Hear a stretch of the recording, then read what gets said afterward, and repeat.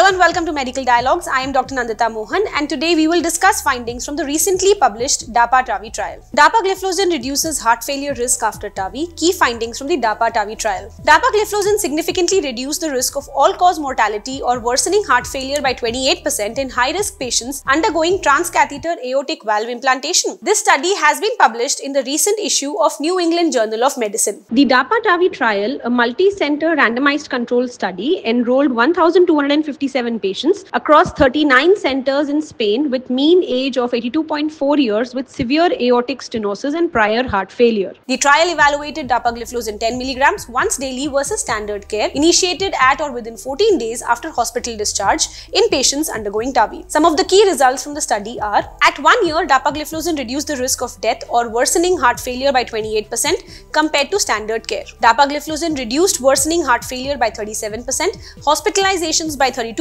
and urgent heart failure visits requiring IV diuretics by 54% compared to standard care. Dapagliflozin reduced the risk of cardiovascular death or heart failure hospitalization by 29% and lowered total recurrent events including cardiovascular deaths and hospitalizations by 33% compared to standard care. A subgroup analysis assessed the consistency of dapagliflozin's effect across patient groups with some key highlights. Patients with CV risk factors, cardiac and kidney comorbidities. Dapagliflozin reduced the risk of worsening heart failure or cardiovascular death in type 2 diabetes patients by 37% and hypertension patients by 27%. Among cardiac comorbidities, primary outcome reduced by 37% in patients with atrial fibrillation, 29% in patients with moderate to severe LVH. The benefit was consistent in CKD patients with EGFR less than 60 ml per minute per 1.73 meter square with the primary outcome reduction of 28%. These findings concluded that dapagliflozin reduced all-cause death and HF worsening within 14 days of initiation in high-risk TAVI patients with aortic stenosis. That's all for today. Stay tuned to Medical Dialogues for the latest updates.